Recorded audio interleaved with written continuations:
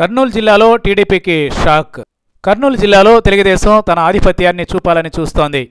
ఓ పక్క వైఎస్ఆర్ కాంగ్రెస్ పార్టీ నుంచి నాయకులను పార్టీ ఫిరాయించేలా చేశారు తెలుగుదేశంలోకి. అదే వరుసలో నామినేటెడ్ పోస్టులు, ఎమ్మెల్సీ అవకాశాలు, కాంట్రాక్టులు, మంత్రి పదవులు ఎరవేసి మరికొందరు నాయకులను సైకిల్ ఎక్కించాలి అని భావించారు. జగన్ పాదయాత్ర సమయంలో కూడా ఈ ఆపరేషన్ ఆకర్ష్ ఫేజ్ 2లో బిజీగా ఉంది తెలుగుదేశం పార్టీ. కర్నూలు జిల్లాలో గంగుల సోదరుడికి అలాగే హామీ ఇచ్చి తెలుగుదేశంలోకి తీసుకున్నారు.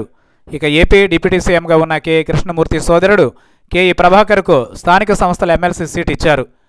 వైసీపీ నుంచి ఎవరూ పోటీకి నిలవకపోవడంతో ఆయన ఎన్నిక ఏకగ్రీవం అయింది.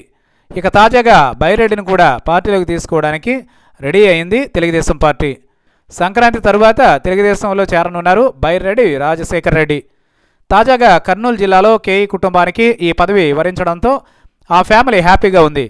అయితే ఈ పదవి ఆశించిన జిల్లా నాయకులు గరంగా ఉన్నారు.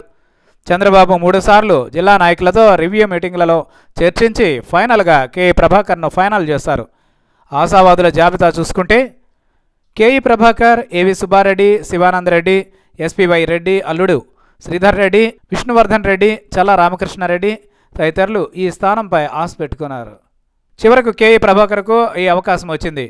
తాజాగా ఇప్పుడు జిల్లాలో మరో నాయకుడు అసంతృప్తిగా ఉన్నారట. ఆయనే భూమా అనుచరుడు ఏవి సుబ్బారెడ్డి. ఇటీవల జరిగిన నంద్యాల ఉప ఎన్నికల సమయంలో ఆయన మంత్రి అఖిలప్రియతో విభేదాలు రావడంతో ఆయన పార్టీ మారతారనే వార్తలు వైరల్ అయ్యాయి.